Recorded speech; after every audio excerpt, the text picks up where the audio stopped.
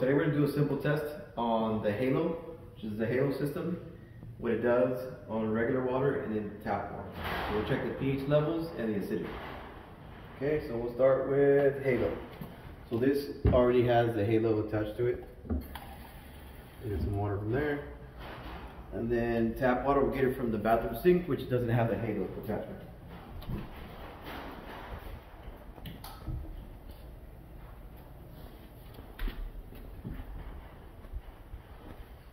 Okay, start with the tap.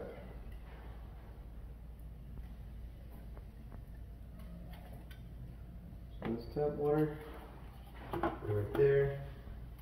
This is the Halo water.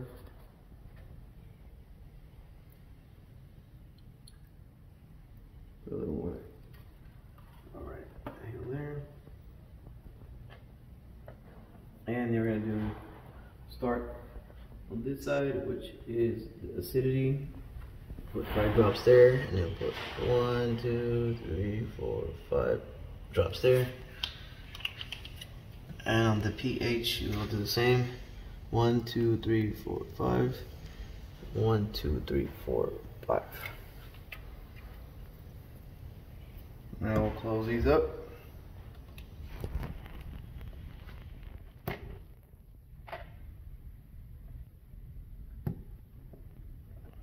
Shake that guy. Close that up.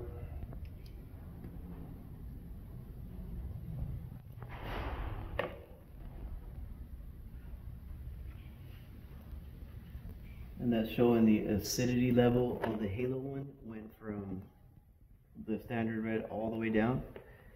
So it lowered it. And on the tap water, you can see it's all the way to the top. You start seeing the difference on the tap water, how it's getting yellow. The acidity levels are growing up, and on the Halo, it still remains clear, meaning the acidity is down and the pH levels are down. Now, connection like this, Halo connects wherever the main water supply to the house, that's where this connects.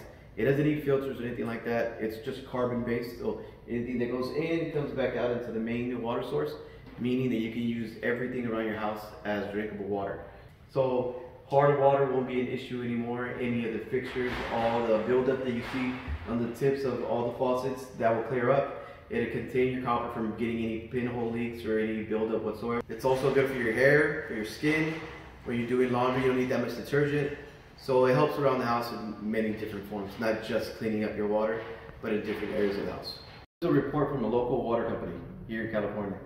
So this shows you there's over 9 different contaminants detected in the water, meaning that this is a reason why you should have Halo systems to clear out your water.